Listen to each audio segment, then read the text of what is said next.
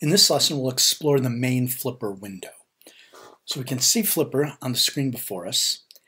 And the first thing we'll notice is that no devices have been selected.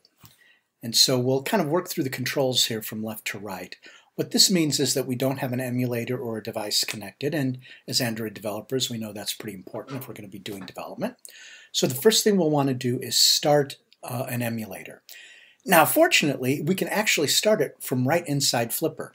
So I can click on the No Device Selected control, and it will show me a list of emulators. And where did this list come from? I can find my list of devices by going to my user directory and listing out the .android/avd directory. And you'll see I have 8 entries here, and it's really 4 pairs. And for each pair, I have an .ini file and a directory. I can't really show both of them at the same time, but if I look at the first entry, it's emulator_API29.avd, and if I go back to my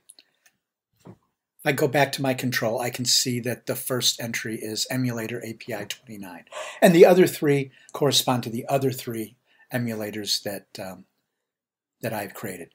Now, these are only available to you if you've already created them. So I've created them in Android Studio doing my typical development, so I have them available to me. I can select the one I want to start. In this case, I'll choose emulator API29. I'll click on that, and that will start the emulator. It flashed and moved on to another screen. Let me bring it back, and there it is. But let's continue on with our tour of the controls. So as I said, the first one was starting an emulator and selecting an emulator, and you might have multiple emulators running at once. The second item is a camera, and if I click on that, it will take a snapshot of the screen. I'll try that. And you'll notice that now I've got a screen snapshot that I can save and use for whatever it might be, creating a ticket or adding to the documentation. I can also start a movie. So if I start the movie, by clicking on the camera icon, I can start a movie. I can then work in the emulator, do some things, and then click on the camera again to stop the movie, and then I'll be able to save it. Continuing on to the right, we can see that we've got the Flipper version number. I'm working with 0.50.0. And the only point I'll make there is that this will continue to grow over time. But Facebook is recognizing that they're not at the 1.0 release yet. So we're still 0.50. We're not 50, or we're not 1.50. The next control is a little gear icon for settings. And this is important because you need to configure where your Android SDK is. I'm an Android developer, not an iOS developer, so that you'll notice I don't actually have an iOS environment, or for that matter, a React Native environment either, but I do have my Android SDK configured, and I can close that. The next icon, it's a little plus sign.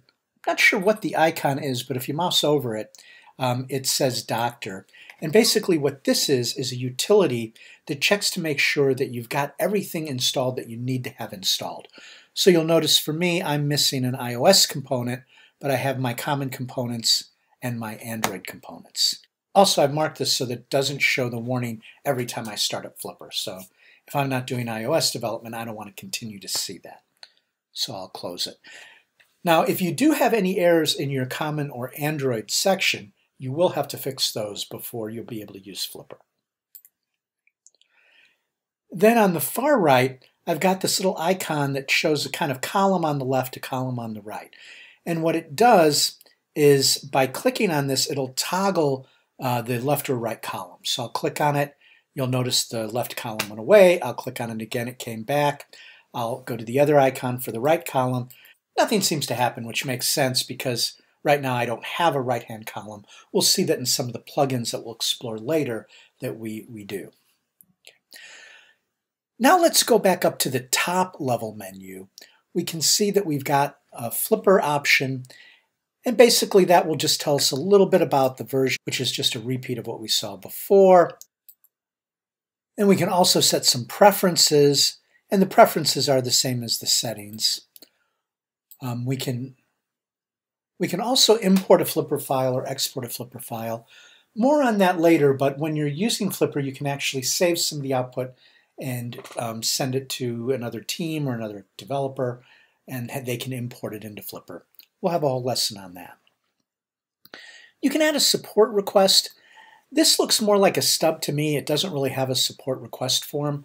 This is either for maybe us building a custom one for our own use later, or possibly it's the Flipper team sort of preparing to make support requests available from inside Flipper. I'm not sure which one that is. Nothing really in that we'll use right now.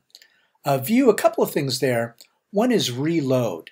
So anytime Flipper sort of flips out, no pun intended, if something seems to be going wrong, that's sort of the Control-Alt-Delete, thinking back on my Windows days of fixing the problem. It really just stops Flipper and starts it again.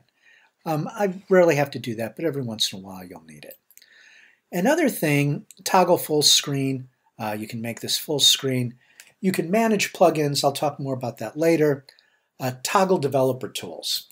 So a couple things I want to emphasize at this point. Flipper is an Electron app. Electron is a framework for creating desktop clients written in JavaScript. So if we actually modify Flipper, we're actually working with JavaScript. What I just toggled on is the developer tools, which really gives us a view into JavaScript debugging tools. So I can see a JavaScript console, I can see JavaScript network requests, I can see the JavaScript elements on the screen. Again, this is really only going to be useful if you're developing your own plugins. So let me close that. So let's stop here, and in the next lesson we'll start to drill into each of the plugins that are available to us.